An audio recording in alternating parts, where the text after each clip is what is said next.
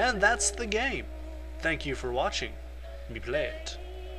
It's a very good game. I do recommend you at least try to play it.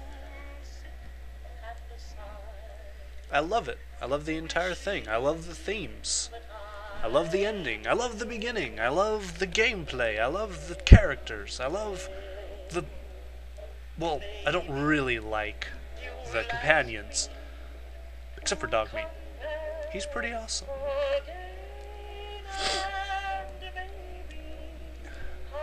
And I... Despite his attire, if you'd call it that, I love the end boss. And I love this song. Fallout actually introduced me to a good few songs. I'd recommend you listen to them. This is the Ink Spots, by the way. Maybe. They continue this tradition throughout the other Fallout games, I believe. Fallout 3 has I Don't Want to Set the World on Fire as the intro, which originally this game wanted to use for its intro, but copyrights, something happened. They had to use the song instead. A lot of people don't like Fallout 3 as compared to, I guess, these games, but I think it's just as good, if not offering a different perspective on the way Fallout is played. It's very well done.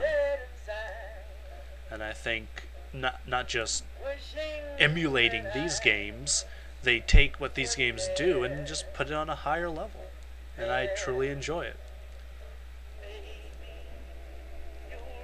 And yes, I will be playing Fallout 2, just not anytime soon because I haven't beaten it yet.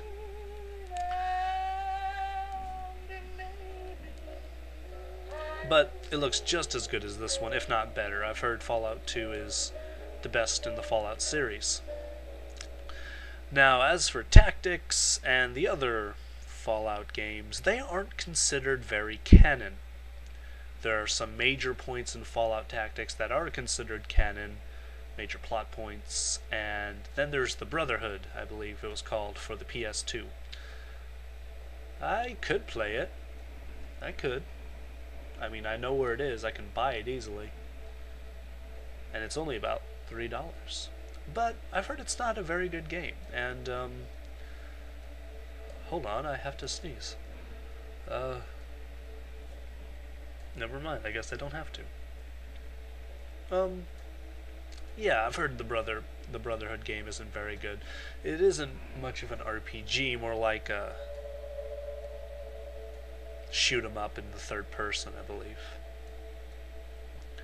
Such as Fallout Tactics isn't a traditional RPG, it's more of a tactical RPG, sort of. I played a little bit of Tactics. I thought it was kind of weird.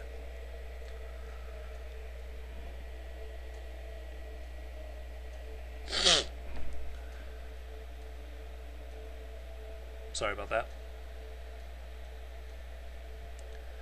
So yes, I really did enjoy this game. I hope you enjoyed it.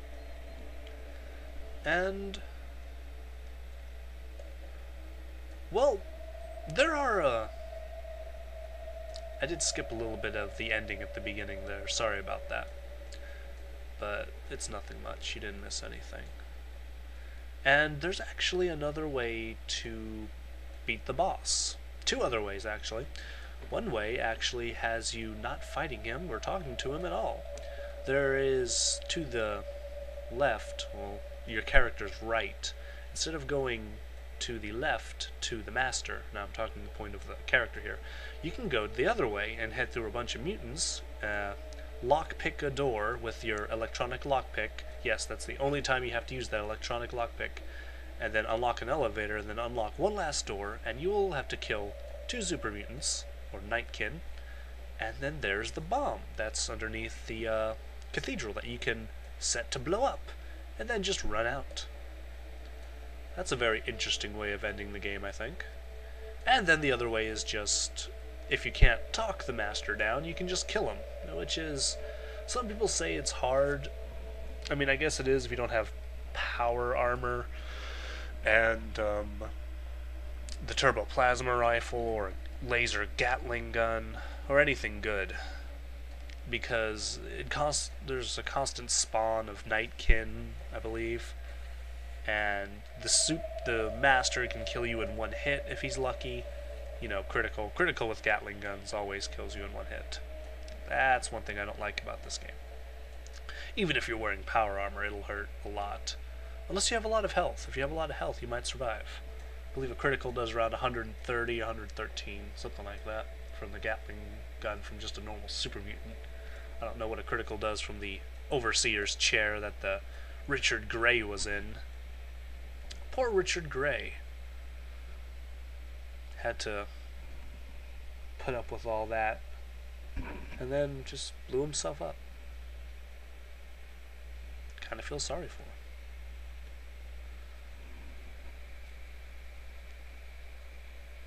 So yes, Richard Gray was Harold's friend, and he was dumped into a vat and was in there far too long. Eventually he just started melding with stuff and absorbing things. And those vats were the forced evolutionary virus. You know what's weird, though? Even though I got the bad ending, they showed the vats from the military base that I destroyed. How did they get...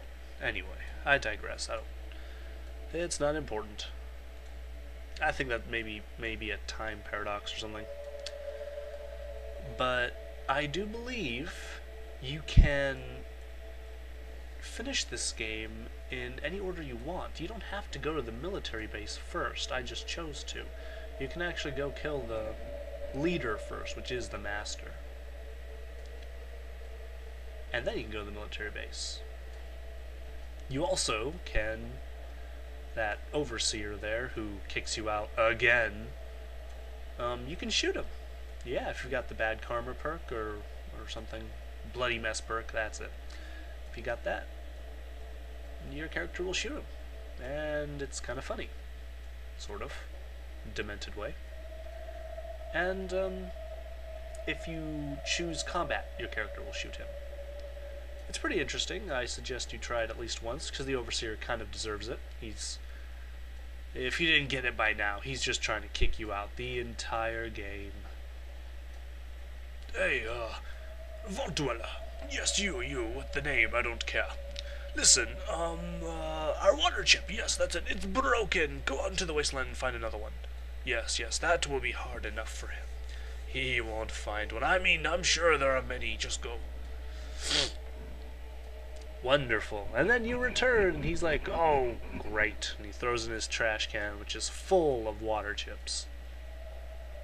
It's like, darn it. How did he find one? Well, what is this? Mutants? Look, you need to get back out there and stop all these mutants. I don't know how you're gonna do it, and you're just one person, but just go, just do it. Yes. Okay, Overseer. I believe it is very clear that you don't like me and you don't want me around. And that is basically the whole premise. He's just kicking you out because he thinks you're trying to endanger the vault.